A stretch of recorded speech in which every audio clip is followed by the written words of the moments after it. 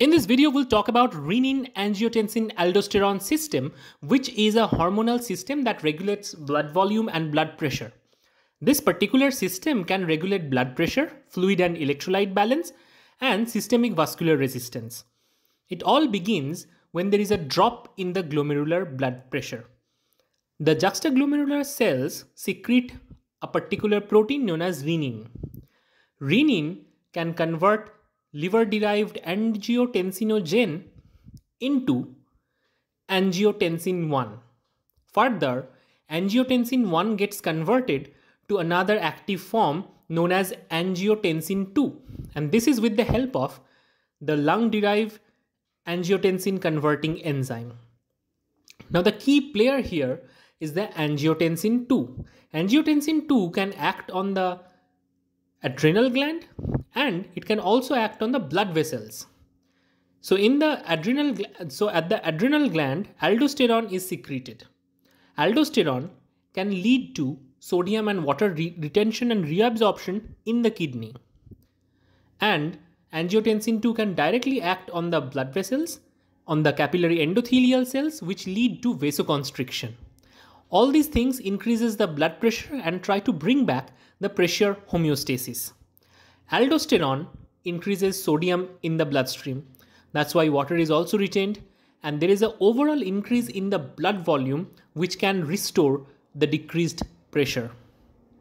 Now angiotensin 2 further act on the pituitary gland, which lead to the secretion of antidiuretic hormone. Antidiuretic hormone further helps in water reabsorption, and it ultimately retains water and increases the blood volume. So all this system is dedicated to bring back the pressure into a homeostatic level. So it's a safeguard mechanism in our body. Now let me tell you, there are several problems with this system. If this system is hyperactive, there would be an increase in the blood pressure. So that is why there are many medications which can target molecules in this pathway. First of all, the class of inhibitor known as ACE inhibitors inhibit the angiotensin converting enzyme. That would prevent the production of angiotensin 2. Automatically, the vasoconstrictive activity and the sodium and water retention activity would be decreased.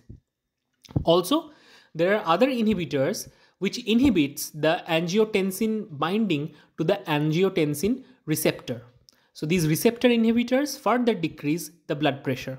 So many of the medications that are generally prescribed to patients to control blood pressure uses or targets this particular pathway. And from a pharmacological point of view, this pathway is super important for regulating the blood pressure. So overall, the goal of RAAS system is to regulate blood pressure homeostasis. So now we understand that renin angiotensin aldosterone system is a tightly regulated system and it needs to be fine-tuned. Too much is bad, too little is also bad. So how does this fine-tuning works? Angiotensin 2 has a short half-life, less than a minute. That means angiotensin 2, which is very potent, gets converted to less potent forms such as angiotensin 3 or angiotensin 4.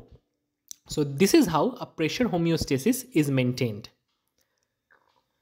So I hope this overall was useful. If you like this video, give it a quick thumbs up. Don't forget to like, share and subscribe. You can follow me on Facebook or Instagram to get more notes. You can support our channel in super thanks. See you in next video.